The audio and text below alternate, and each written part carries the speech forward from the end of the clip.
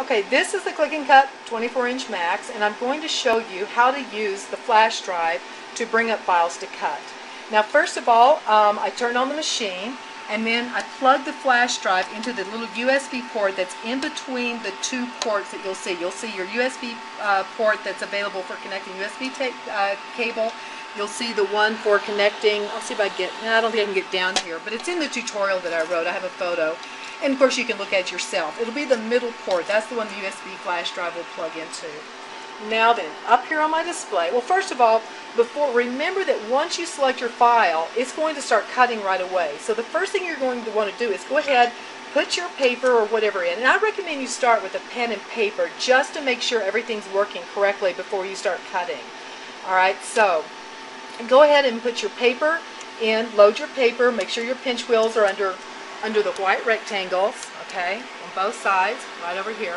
Put a test pin in, and like I said, I have a sheet of paper. Now that I'm going to set my origin for the drawing, so I'm going to put it in the front right corner, and then I'm going to press the origin button. Then I'm going to go back online, okay, and now then you'll see that I'm online, and I've set the speed and force that I want to use for drawing, okay. Now then the next step to select the file is to press the menu button 3 times. And when I press it 3 times, it's going to come up and it's going to say Read U-Disk. At this point, to make that to say yes, I just come over and I press the origin button. If I didn't want to read it, then I could have pressed just the menu button again to go back to my main menu.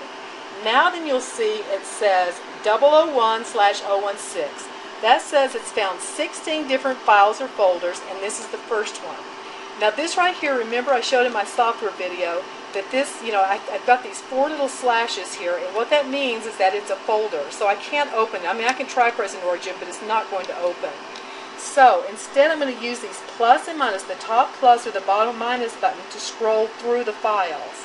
So I'm going to start by pressing the minus button just to show you that it's going to show some of these files that are not PLT files. See how it says it brought up that exe file that I had, and then it brings up that doc file and a PDF file. None of these are, there's the PDF file. None of these are going to cut. They're not going to do anything. If I inadvertently select it, if I hit the origin button and select it, it's going to start acting really weird over here on the display, and I'll need to just turn off the machine, okay? So don't display those. But otherwise, I just come up here until I find one of my cut files, and let's say this is the one I want. Then all I have to do is just press the origin button, okay, and then watch what happens. It's going to just immediately start drawing whatever file it was.